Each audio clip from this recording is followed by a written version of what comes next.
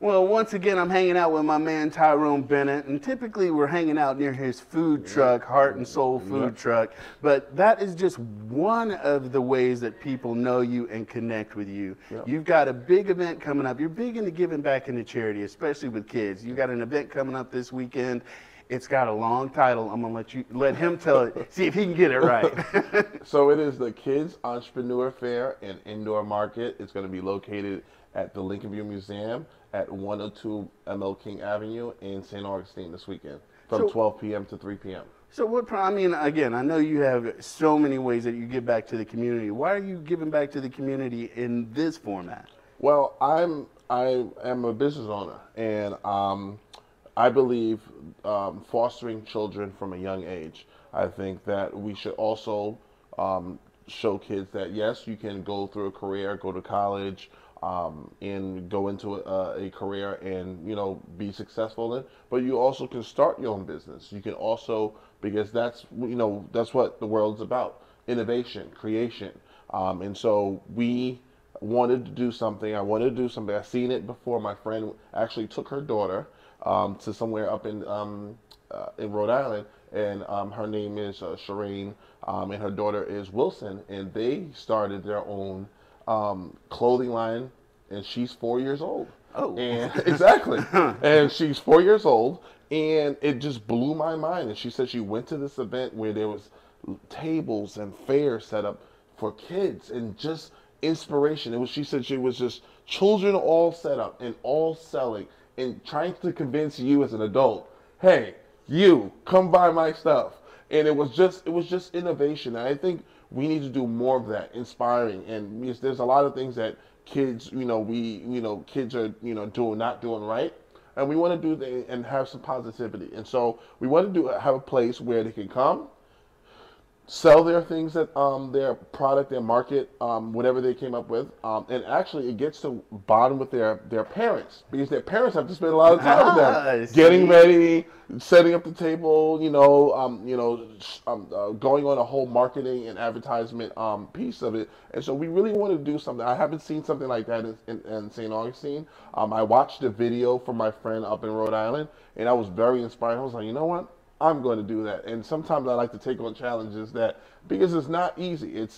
You have to find kids entrepreneurs, you have to organize, you have to market, then you have to promote, and then you have to kind of convince people, come out, spend money on kids' items. But I think St. Augustine and Jacksonville and the surrounding area is very supportive of working with children. And so we really wanted to do something, and then I brought it to Lincoln View Museum.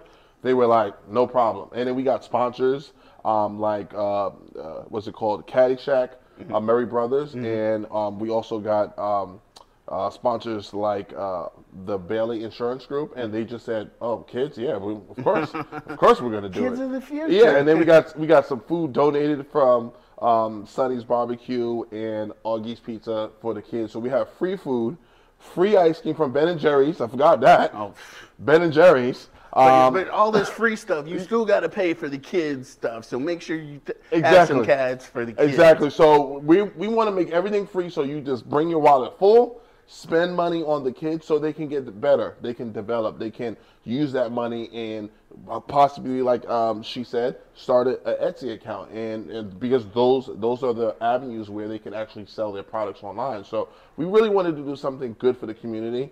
I'm all about giving back and giving back to the community and the children. I think my focus have been for the last couple of years with the summer feeding program, and this has been really focused some money and energy towards children development. And so we really want to do that. I think that's very important. I have a son that's 15 years old and a daughter that's 13, and that's kind of thing, especially with a lot of the TikToks and the video games, and you really want to get them out to do something. Use that tools that you have and use it towards getting some money and starting your own business. So you can use those tools, but that's what we really want to do. All right. So what's the website if anybody wants, or Facebook?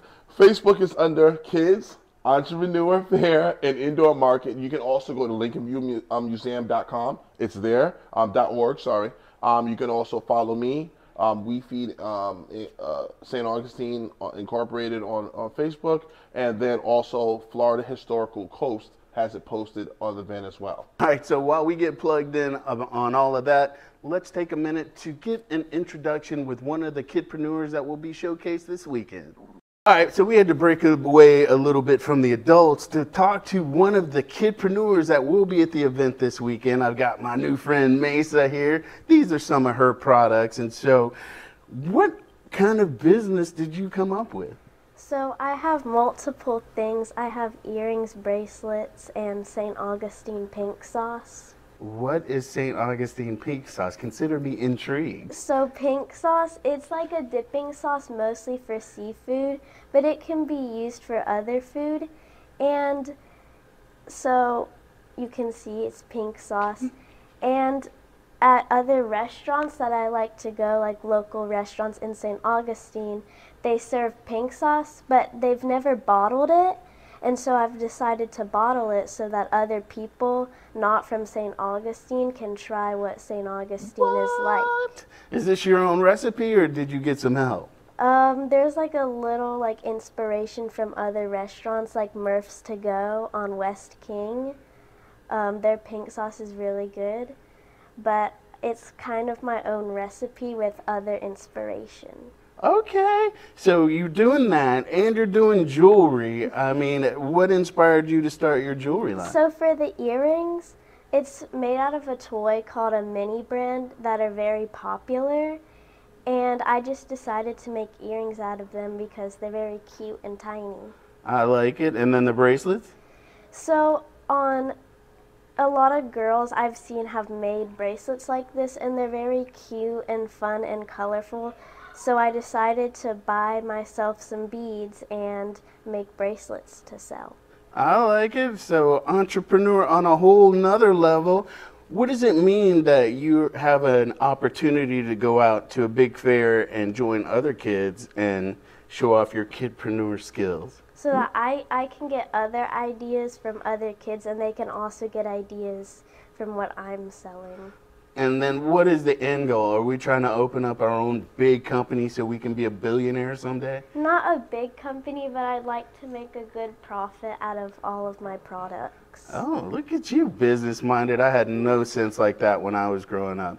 All right, so if people want to, they can come see you this weekend, but is there anywhere online that they can find your products so they can order from you or connect from you directly? Not yet, but I'll probably open an Etsy shop so they can buy bracelets and earrings. Okay, Etsy. I don't have Etsy, but kudos to you, Mesa, for what you're doing. I'm taking notes. I'm old, but I'm learning that I can be taught some new tricks. So it's going down this weekend. I'm Rance Adams for River City Live.